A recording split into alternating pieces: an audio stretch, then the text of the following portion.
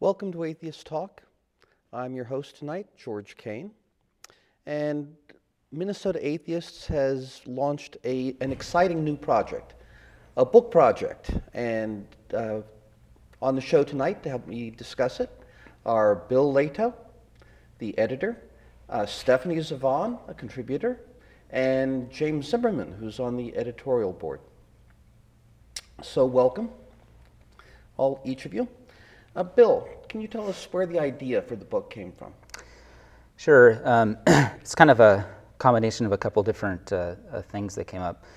I work in publishing, and several years ago, back when I was in California, we did a book called When Faith Meets Reason, which was an anthology of faith journeys of actually critical biblical scholars. And there was a couple of atheists in that volume, but mostly it was people who still had some kind of tie to religion. And ever since that time, I've thought it would be fun to be part of a book project that was strictly on atheist journeys of some kind. And this is kind of random, but out here in Minnesota a couple years ago, there was something called the Minnesota Beatles Project, where local bands did Beatle covers for a CD. It was then charitable, where it went to, I think it was some kind of charity that to help music in schools, music programs. And so it just kind of clicked for me that would be a neat way to do this. It'd be just make it a local thing that would then support Minnesota Atheists. So that's kind of the start of it. Stephanie, do you know of any similar projects anywhere? There are books that are similar, of course, in that there are collections of atheist essays. But this project, as far as I know, is unique in a couple of ways. There are several books that are collections from a single author. There are collections like 50 Voices of Disbelief that are largely collections of authors who are talking about atheism from a more scholarly perspective, heavily represented philosophers, that sort of thing. There aren't that many that are just kind of average every day about atheism. The closest, the one that I can think of, is the Atheist's Guide to Christmas. But again, that's all very big names, and that one's meant to be funny. And while there's some funny stuff in this book, that's not the point of the book. So this, I think, is really unique in that it brings together voices of everyday atheists, people who don't write all the time, people who aren't known in the movement. And I think that really affects the focus of the book, as well as just the voice of the book. It's remarkably Minnesotan. So Bill, how did the project come together? Well, when I had this idea, I first brought it to a couple friends of mine at the Minnesota Atheists book group in Burnsville, Jill Carlson and Eric Jane, and they were on board right away and wanted to help out. And then I brought it to a board meeting that you were at, I remember, Minnesota Atheist board meeting, and you guys all liked the idea, as long as it was on my plate, because you guys had a lot going on, which was the idea anyways.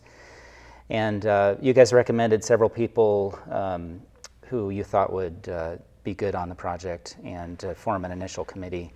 And a couple of board members were on that, and James, you had recommended, who does the newsletter. And that was a real bonanza for the project, getting James on. He was really a workhorse on this thing.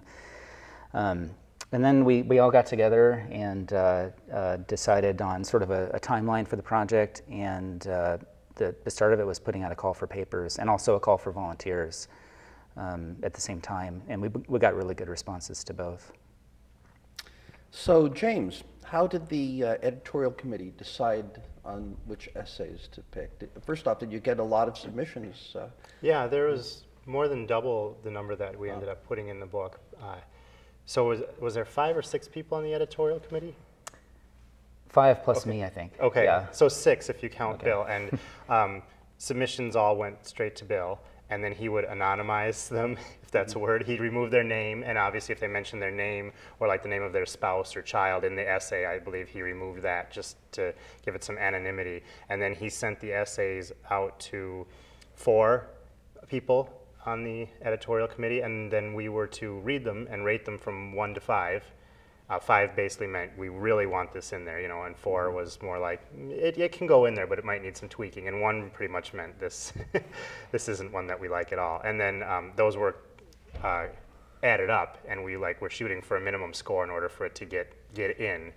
So I think if it was like a minimum of 15, which meant the 4 raters all gave it around a 4, then that was pretty good. So that was pretty much a shoo-in, you know. Although we did have a discussion on the phone in case anyone felt really strongly about why one should be or not be included. And then there were a couple that ended up on the cusp, you know, maybe they got a total score of 12 or 13, and then maybe like if I was one who rated one low, I argued why I didn't think it belonged in there, but then maybe someone who had rated it high would say, well, here's what I think, and we tried to reach a consensus, and obviously we eventually did. So then once we had the number in there, then that's what we went with. Okay, and you were a contributor, and Stephanie was a contributor. You each did a chapter, so... But it was still fair, because I didn't rate my own. Oh, okay, Yeah. All right. So, so that's why each chapter was only sent to 4.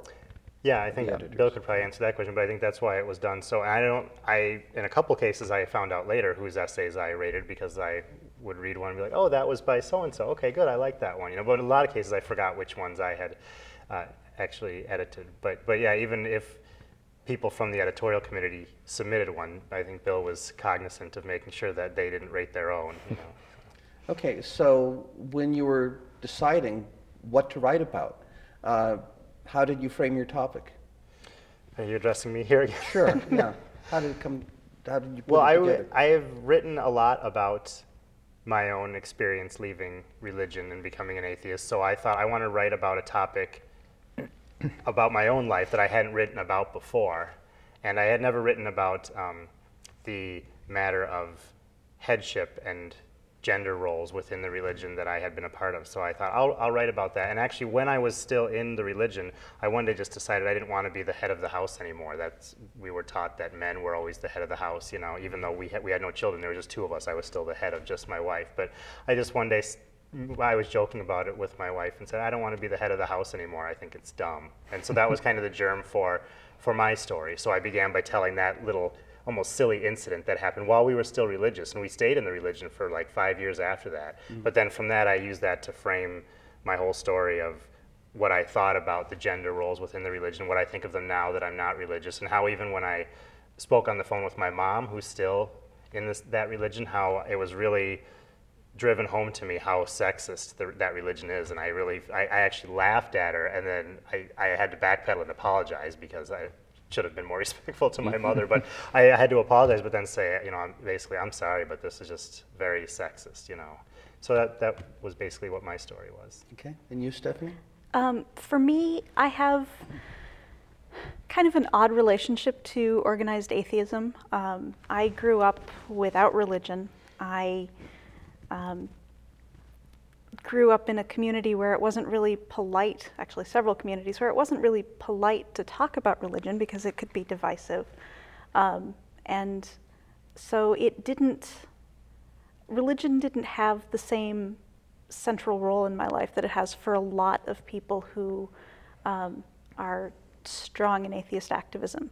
A lot of people come to it because they've been specifically hurt by it, by religion. Come to atheist activism because they've been hurt by religion. And that wasn't it for me. So it took a kind of a different path for me to understand that actually being active as an atheist was important. And I very much came to it through politics. But I found out that even within those communities where we didn't talk about religion, and for a lot of people it wasn't that big a deal, there were still a lot of atheists who ended up needing somebody to talk to and just needed to know that there were other atheists out there. So when I did come out, in a lot of ways my world changed. One of the contributors in the book is a college friend of mine. We'd never discussed religion, we'd never discussed atheism, but here it is 20 years later, and we're both in this book. So I thought that was a unusual perspective and wanted to share it. Interesting. Bill, did you find a lot of commonality between the stories? Is there a typical atheist in Minnesota story? Not really. I mean, you know, I was thinking about this, and I think the only commonality really is that we're all atheists in or from Minnesota. I mean, there are some commonalities among some. Like a lot of people wrote about leaving faith and that experience, and a lot of people wrote about coming out. But I think one of the strengths of the collection is that, you know, these stories come from all over the place, from people with different backgrounds. People wrote about different things. People wrote about grief as an atheist. People wrote about raising children as an atheist, you know. So they might have something they've found that's more in common, but I think it's really diverse. Sure. What are your thoughts, James? Yeah, I thought there was a lot of people leaving their religion. I guess my story came under that heading too. And Bill even grouped them into 4 sections in the book based on a certain commonality. And one of them was leaving faith. So I did notice a lot of that. In fact, when I would receive a submission to rate and it wasn't about that, I almost got excited because I was like, oh good, this is something different, you know. Yeah. Certainly in Minnesota, probably more than if you were to do this project in either coast. The young people come into atheism from religious families. True. Rather than having a long history in the family of atheism. Mm-hmm. There was at least one story by a person from a longtime family of atheists. Yeah, I think there were a handful of people who did not grow up in religion, Stephanie being one, but yeah, there was one who went deep into the family history about it, and really staunch atheists back in the family history. Okay. Stephanie, and what did you see about the commonality? I found something kind of interesting in what was represented, particularly in political views. In a lot of ways, this book is more radical, and I don't mean extreme, I mean actually going in and questioning the foundations of lots of things about our society and about our politics in a way that most books that exist to basically present atheism as a friendly or reasonable thing to an audience that might not have a lot of experience with atheism usually do. And there's been a lot of talk in the atheist communities recently about social justice and about community, and that was actually something else that came up in this. And I find in a lot of ways this book, by going to the common experience of people who just, the only thing they really have in common is that they're connected to Minnesota, represents those concerns a lot better than most of the mainstream atheist books out there. Right, probably because it's about a group of Minnesota atheists, that one thing that Minnesota Atheists as an organization provides, or tries to provide, is community, in a sense that, and I think many people are unaware that there is an atheist community that we're trying to grow. Some of the stories are about crises of faith. I think we're touching on that a little. Any that were particularly striking to you? I found it interesting that there were so many faith traditions presented, and yet in a lot of ways the crises were very similar. There were 2 basic ways that people came to atheism out of religion, and one was a social justice path, and one was simply over and over people who sat down and studied their religion and found out what it really was. Sure. I know that within Minnesota Atheists, we've always had people who, you know, were so intensely into their religion that they were ministers, and then became atheists through study of the Bible and what they're supposed to be doing as ministers, and instead came to the atheist conclusion. So most of these stories are stories of coming out as atheists, right? Not specifically about that. There's a section on it. Okay. And I guess a lot of the essays do involve that at some point, but Not, I mean, a majority of them didn't focus on that. I mean, Stephanie's was a good example of one that does largely. But a lot of them did touch on it. Mm-hmm. The book, of course, is a snapshot in time of what atheists are like in Minnesota now. I wonder if you've thought of that, how the stories are different now than they would have been if you'd done this project a few decades ago. Well, that's a good question. That's a tough question. We had several submissions that were from the GLBT community. Okay. I don't know if they would have been as vocal back in the 50s or 60s because they would have had two reasons to be doubly scared to come out in public. Mm-hmm. They still kind of do, but not as much, I like to think. So I think that's one noticeable difference. I was pleased that we had so many submissions from women, too, that we might not have heard as much from them had this been 40, 50 years ago either. Right. Probably wouldn't have gotten enough submissions for a book, I would think. I mean, it was probably a much bigger deal coming out back then, or more damaging, I would think, than it is now. I mean, still people are afraid of it. And we had, early on we decided we weren't going to do anonymous submissions. I mean, that wouldn't be with the spirit of the thing. But I still had people requesting, is there any way I can do it anonymous or pseudonym, you know? Mm-hmm. So it's still risky for people, but I would think it's gotten a lot better. Sure. Well, and there is one essay in there from somebody who this is their coming out. Yeah, that's right. Oh. Somebody who has been active in academia for a long time and is now retired and finally feels like he can come out. Yeah, that's right. I've known people who would not allow their name to be printed mm-hmm. in the newsletter, even though they were continuous donors, made contributions to us. One who was a church organist. Oh, wow. And there's an essay in here by John Q. Public. We suspect he's hiding something too. Oh, that's possible. Yeah, but that's we didn't want to give him the 5th degree. Yeah. Were there any stories that you really felt were a unique story that really stand out as different from all the others? Any that struck you? I can think of a couple. Is it okay if I start? Yeah.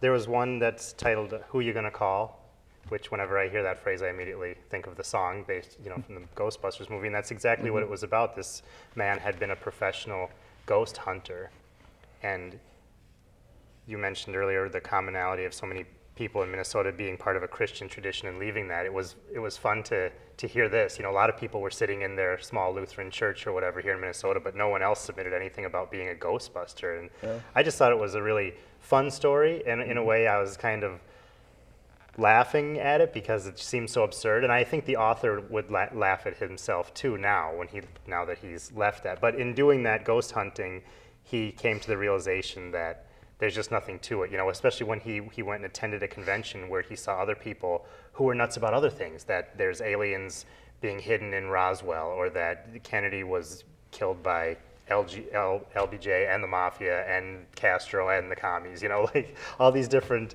things that people really were believing. And he realized, oh wait, my ghost hunting is no different than that. That's so right. I really got a kick out of that essay, and I really enjoyed it for being unique as opposed to so many of the other stories. And the other one that comes to mind is called One Self-Reliant Species, and unlike the others, it wasn't really a first-person narrative. It was more just, here's what we as atheists need to do. Here's facts, written very poetically, I thought, facts about our planet, our environment, our overpopulation issue, and our future, things we need to face. We need to face reality. As atheists, we should be in the forefront of facing reality, but it kind of ends as a clarion call to, it says something like, Christians, Muslims, Buddhists, come on, wake up. We've got a lot of work to do. And I thought that was a really good essay. And I think at one time I either emailed or talked to Bill and said, this one works best if it's last, because it's kind of saying, now that you've read this, don't just put it down and go about your life. Do something. So I really think that what maybe could have been perceived as too odd even to be in the book ended up being like the climax almost to me. So I really liked that essay as well. Okay. Bill? There's so many of them that are unique. Just when James was talking, a couple came to mind. In one, a woman writes about her husband falling into religion big time, becoming fundamentalist, and she's still working through that. And I thought that was fascinating. And she really put herself out there with this essay, I think, talking about that. And then in the final section, there's quite a few, which we entitled Ethics in Action. There's several that are very unique. For example, Chris Stedman talks about how he's become an interfaith atheist, and he's trying to get atheism into the interfaith talk, which I think is interesting. And there was one more that really stood out for me.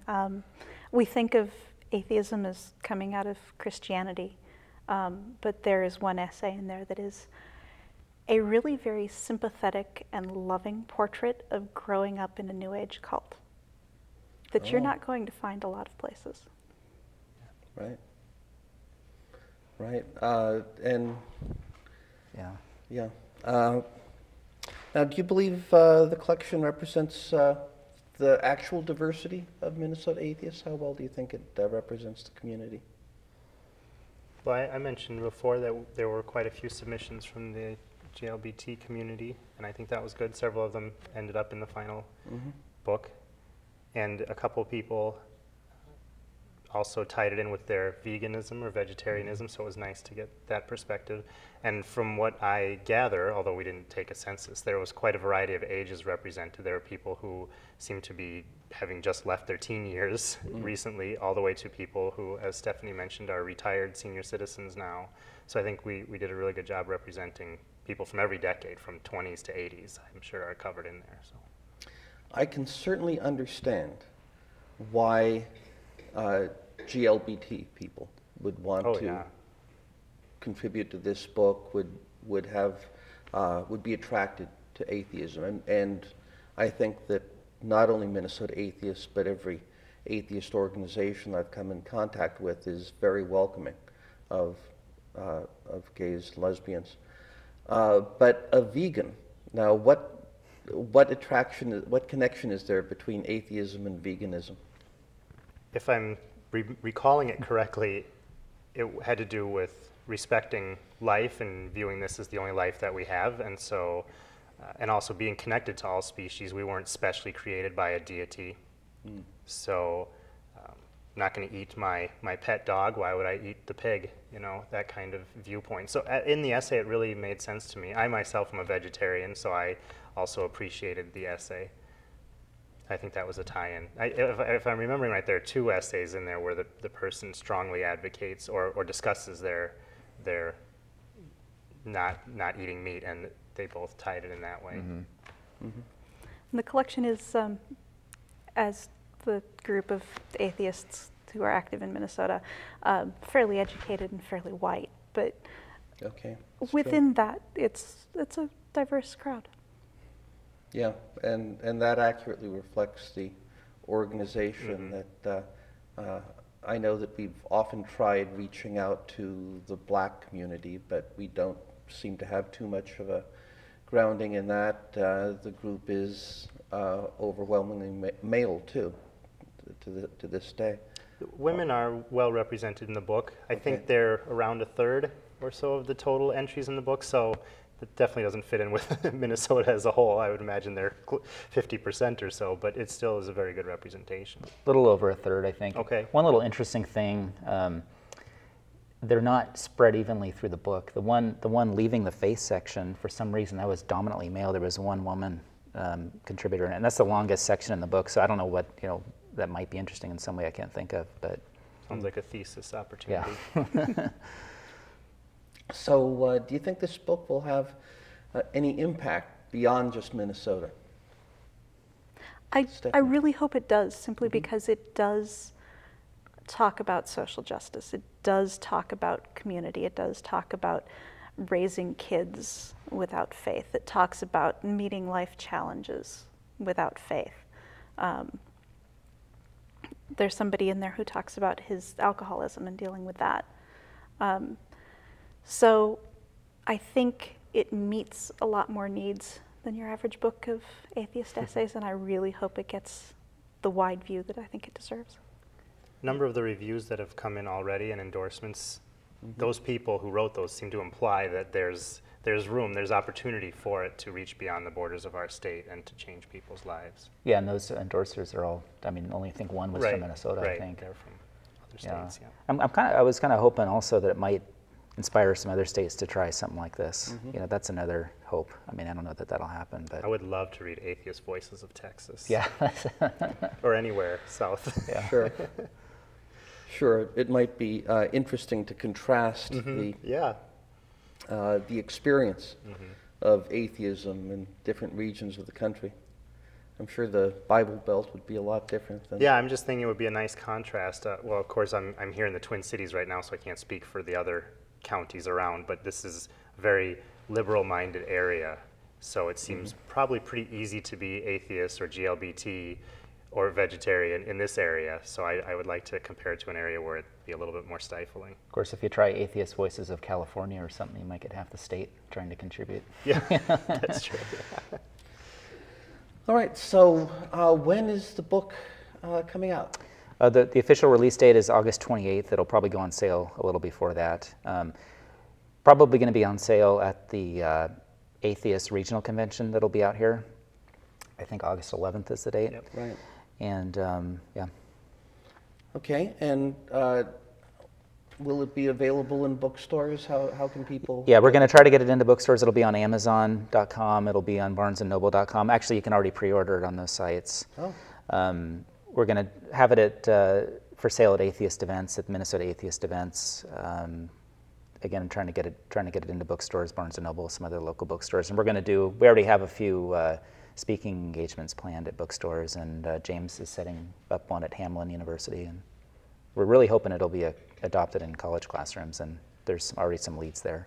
Oh, Yeah, really? the professor of one of the professors of religion there says he would like to really use it for his class. I'm hoping he does. Even if he doesn't use it for his class, he's pretty much guaranteed us an evening to talk with the students and read excerpts from the book.